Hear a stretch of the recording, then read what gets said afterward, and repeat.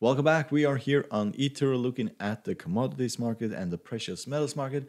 And this is going to be my daily forecast for Wednesday, December 30th, 2020. If you'd like to support our channel, you're welcome to hit the subscribe button down here in the corner, hit the like button and the bell button to see our newest videos. And you're welcome to join us over at Patreon, where you can get access to full technical analysis, our signal service, and our online trades. So we'll start by looking at the US dollar index, and as you can see, we continue to depreciate here in the US dollar index. If we manage to take out these previous lows of 89.62, then we are going to go significantly lower. And at this point, I think that we are going to break that support level. We have been basically rallying up towards the 20 exponential breakdown, and then rally, breakdown, rally, and so on and so on. We're getting a little bit overstretched in the bottom. And if you look at the RSI, we're at 34 at this point, so we're just above being oversold. But other technical indicators are looking still very bearish. So expect this to go lower, especially now. We're at least going to go to these previous lows and then probably have a pullback, but that is expected at this point. And of course, that will have effect on, for example, oil. It will have effect on gold, on indices, and so on. If the US dollar becomes cheaper, then of course it becomes also cheaper to buy other things, and therefore demand for those commodities and indices will also go up, and therefore prices will also increase. So let's look at oil. So we are trading just above the 20 exponential moving average. We're trading at the 48.06 at this current stage. If you look at technical indicators, they are actually turning around. So we may see this fall towards the 20 exponential moving average and then rally again.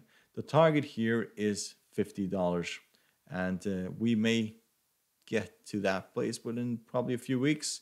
Probably not this week. I would be very surprised. I think that we're going to pull back towards the 20 and then get a rally towards the 50. And then after that, we may see a major pullback when we get to 50 or 51, something like that. But at this point, it is not a very good commodity to start trading because we're basically in the middle of nowhere. We are not close to we are a little bit above the 20 exponential. We need to pull back like here in order to buy into this. And if you want to sell it, I would not start selling it until we get towards the 50, 51 level, and then seeing this turn around in a lower time frame. If you look at the technical indicators, you can see that the RSI is flat, CCI is bearish, the stochastic is flat, and the MACD is below the signal line, and it basically means that we are going to go a little bit lower. So I'm staying away from this until we basically pull back a little bit or rally towards the 50 moving average. So let's look at natural gas. So as you can see, we broke down all the way down to the 200 moving average, which was expected. And then since then, we basically started rallying. At this point, I'm not very certain that we are going to rally all the way back towards these previous highs. Usually what happens is that people jump in to buy, like I did, and most of the traders are a Patreon, and we did actually a really good trade. And we started trading here, buying, and then we basically sold it when we got to these levels here. And the reason for that is because we're running into these previous lows, first of all, and this tends to pull back before it goes significantly higher. So I would not be surprised if we had quite a big pullback tomorrow's session and then rally after that. That could happen. Otherwise, if we continue rallying, I expect a major resistance here at the 20 exponential moving average. If you look at the technical indicators, they are fairly all over the place. So they're not really helpful at this point. So the RSI is fairly bullish at this point. We are at the 39, so fairly low. Stochastic is turning around. We're still under minus 100, so it's still bearish at this point. So the stochastic is basically turning around and becoming flat, and the MACD is basically flat at this point. So these technical indicators are not a lot of help. It was fairly expected when it broke all the way down towards the 200 moving average. There was going to be a massive amount of support here, and therefore it will bounce. How far it will bounce, that we'll see basically tomorrow, or basically tomorrow's session. But at this point, if we fall back towards the 200 moving average, I will also start buying this again. So let's look at copper.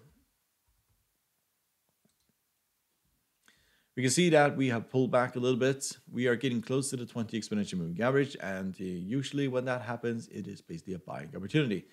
20 and the 50 have been major support for a really long time. This is a market that is fairly overstretched. So you can just see the distance between the 20 and the 50 here, and what the distance was previously. So copper has rallied significantly. And I'm not going to say it's not going to rally anymore, because every time I say it's not going to rally anymore, it just rallies. I said it basically back down here, and then it rallied significantly to the upside for some reason that I don't really have an explanation for at the moment, because usually copper rallies when the world economy is booming. The world economy is not booming. And usually it declines when the world economy is doing fairly badly, which is doing at the moment. And so this, whether or not we are significantly, this is significantly overpriced, probably, but doesn't really matter. We're trading with technical analysis, not based on fundamentals. So at this point, every single time it basically gets close to the 20 exponential moving average, it's basically a buying opportunity. So let's look at gold.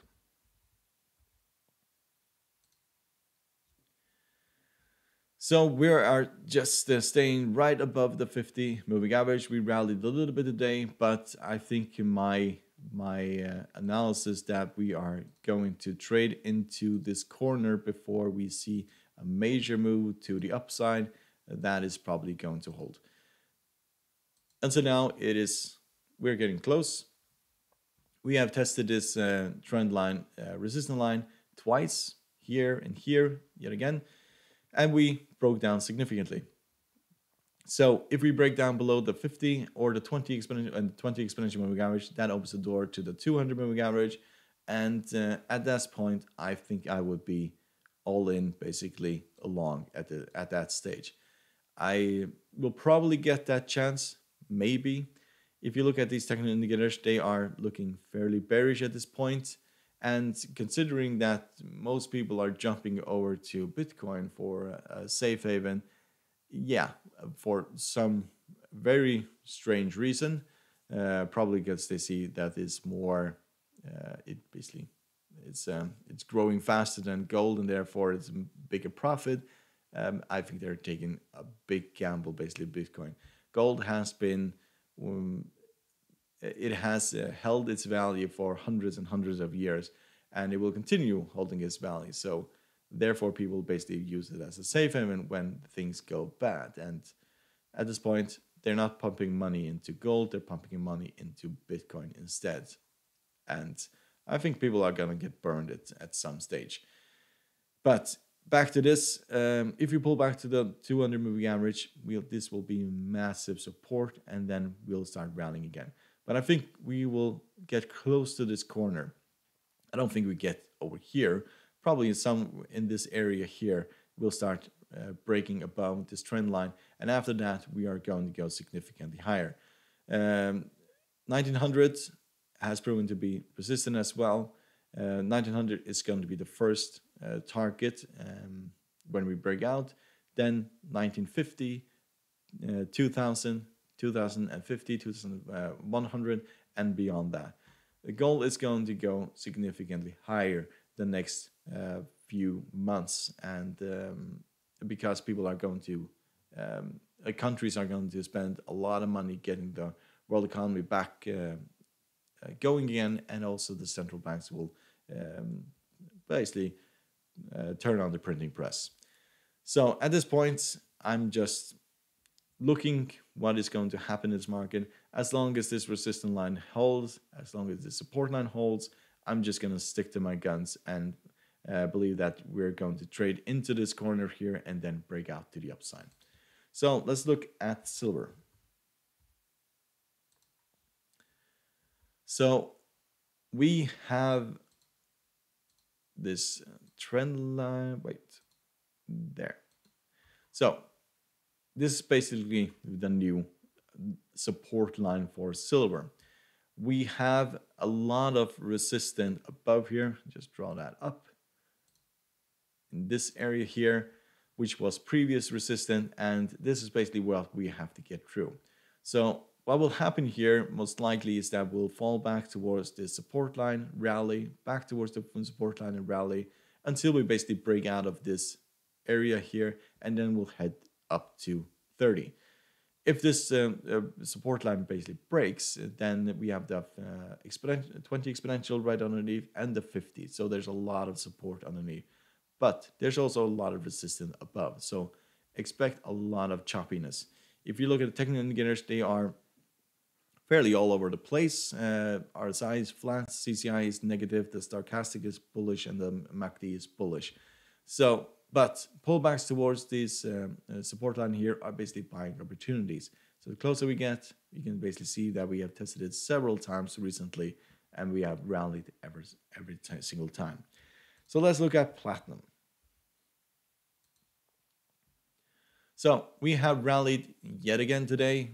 We had quite a big pullback yesterday, and then we rallied, and now we found some resistance here, roughly 1061, which are basically the top here and also the previous highs over here. If you look at technical indicators, they are looking very bullish at this point. So I wouldn't be surprised if we rally, but if you want to enter this trade, a pullback towards the 20 exponential is basically your entry point. To enter here, I would never enter it basically here because we could have a major pullback, and we could also have a pullback all the way down to the 50-moving average. So just keep that in mind. But a pullback towards the 20 and the turnaround here, you can see that in the lower chart, in the 4-hour chart and the 1-hour chart when that occurs. And that is basically your entry point with a stop loss right underneath these previous lows. So I favor the upside, but I need a pullback in order to enter this market. So let's look at palladium.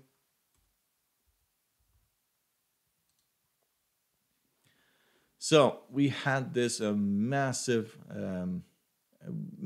jump yesterday, and then it completely collapsed.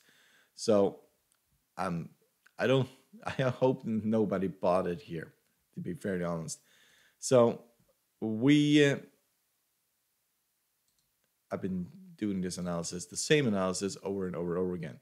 So, and at this point, it basically works. So it is fairly impossible to capture this. But the people that did capture it are very, very lucky, because we are trading in major resistance here and major support. And that basically means that every single time we get towards this area here, you should expect this to be completely sold into, and which we saw yesterday. And every time we get to the lower part, you can expect this to basically be bought into. So we ran into major resistance, pulled back all the way down towards below the 50-moving average and so on. So people got crushed here if they basically started buying at this stage. Now we're just trading up and down, just more of the same. So what I'm looking for is a gradual decline to the downside, or a gradual, and not very gradual there, but gradual decline, rise to the upside in order to trade this. To trade when volatility is this extreme, that is just purely nuts. So at this point, stay away from this until we basically get a clear view where this basically is going. So hope you find this helpful. You're welcome to support our channel by hitting the subscribe button down in the corner, hit the like button, the bell button to see our newest videos, and you're welcome to join us over at Patreon. The link is down below. Good luck and thank you very much.